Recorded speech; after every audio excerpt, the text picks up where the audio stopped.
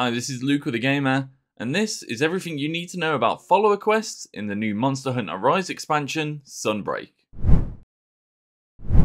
Monster Hunter Rise Sunbreak brings a lot of new mechanics, challenges, and monsters for you to experience. And within all the novelties this expansion covers, there's a particularly fun one that will take the single player experience to a whole new level. Let's take a look at follower collab quests. These quests will allow you to hunt at your leisure without worrying too much about matchmaking or playing online, instead allowing you to hunt powerful foes aided by beloved NPCs from Monster Hunter Rise, as well as newcomer characters from Sunbreak. Here's everything you need to know about it.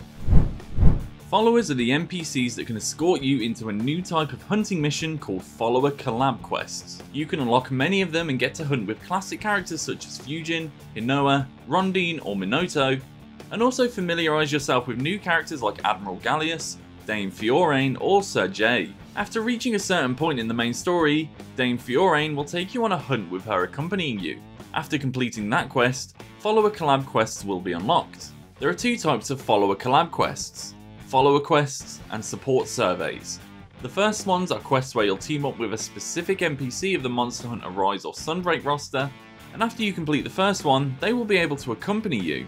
Keep in mind that every character has a series of follower quests that will unlock as you finish the previous ones, so even if you unlock them as eligible companions, you still have work to do. Once you've unlocked a follower, they will be eligible to accompany you on any of the support surveys. These are master rank quests that you cannot play solo by any means. You can bring up to 2 follower NPCs, and they vary in difficulty from master rank 2 to 6. To keep things spicy, each follower can change their weapon between several different options.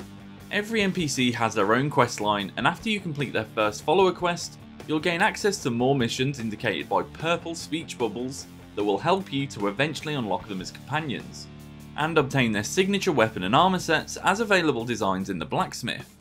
The full list of all follower quests in the game can be found in the original guide, so make sure to head over to thegamer.com to check it out. So that's all you need to know about follower quests in the brand new Monster Hunter Rise expansion Sunbreak. Thanks for watching, and check out thegamer.com for more.